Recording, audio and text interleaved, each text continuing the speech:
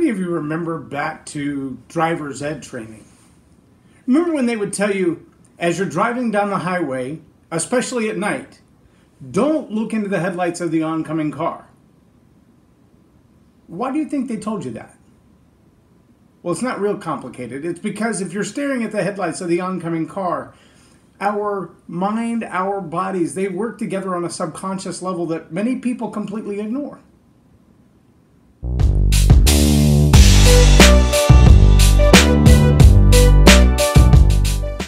I'm J Loren Norris with Leading Leaders Podcast. It's really common that people will stare at oncoming headlights or a turn signal or whatever it is that's in their peripheral vision while they're driving their car. It might be their cell phone, it might be their stereo, it might be something distracting inside the car. And what happens when we do that is we tend to go to the place of our focus. So if you're staring at the headlights of an oncoming car, your car will tend to drift toward those headlights until you have impact. If you're staring off into the pasture at the cows, you may find yourself running off the road because we tend to go the direction of our focus. Now let that sink in for a moment as you think about how you sit down at the beginning of the year and you map out your plan, your sales strategy, your marketing strategy, your new customer acquisition strategy, your new detailed plan of the books that you're going to write, the things you're going to accomplish between the beginning of the year and the end of the year.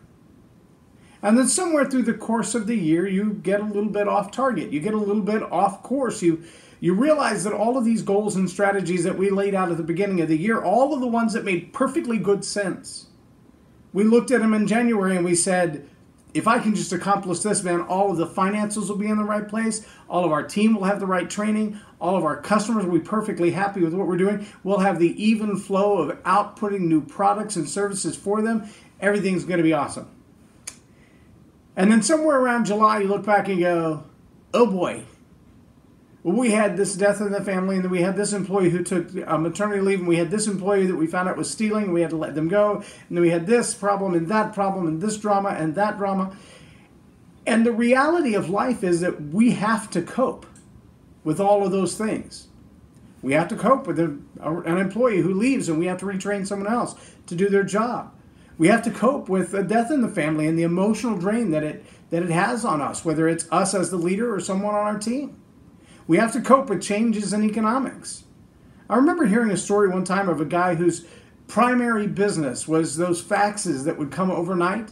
I don't know how many of you remember fax machines, but there used to be a machine that looked like a copier with a telephone attached to it. And from my office, I could send you a piece of paper, and it actually spit out a piece of paper on the other side. It would engage your printer and engage its receiving factor and just spit the paper out.